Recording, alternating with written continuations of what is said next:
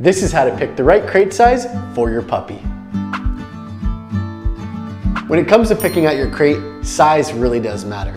If I have a crate that's a little bit too big for him, that means it will lead to him pacing back and forth. He'll be having a ton of potty accidents, or it could even be considered a large territory that makes him uncomfortable because he knows he can't protect it.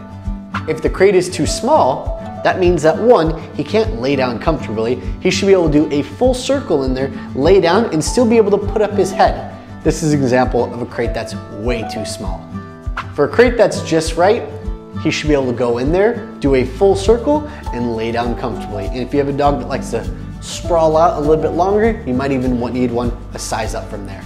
This is a crate that is much too large for Blue Steel, as you can see. If I open it and put him inside,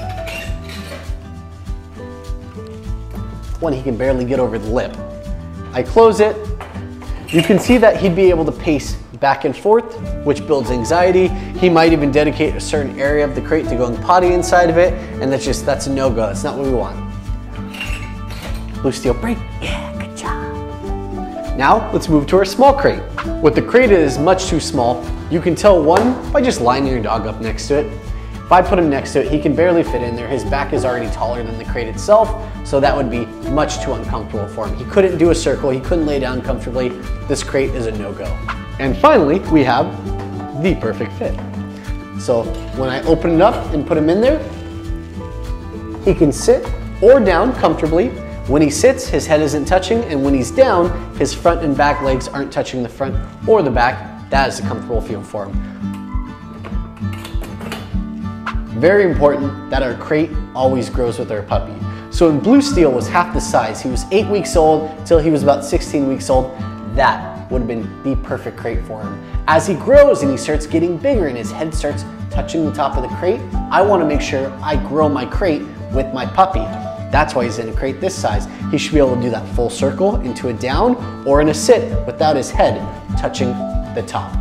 For all of you out there with a large breed dog, if you guys go the plastic crate route, it can get pretty pricey. You might be buying this one all the way to 2 times this one and all the sizes in between.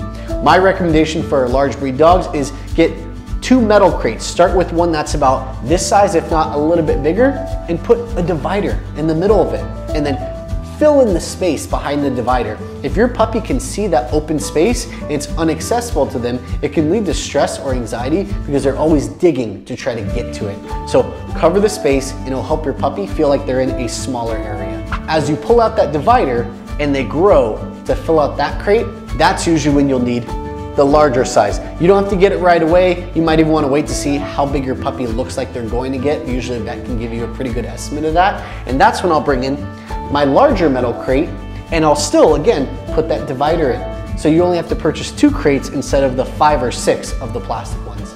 Most important is don't forget to constantly check the size of your puppy in the crate. We tend to get lax, we tend to get comfortable, but if you ever look in that crate and see their head is kind of slouching down, not good for the neck, not good for the joints, you're ready to up the crate size. And even if I know I mentioned 2 crates, the metal small and the metal large, if I'm in a medium metal crate and my dog is long enough and fits in there, but it's not tall enough, you are ready to upgrade to a larger crate. If you want some more tips to help your puppy love their crate, check out our online school with the link below. And don't forget, like and subscribe.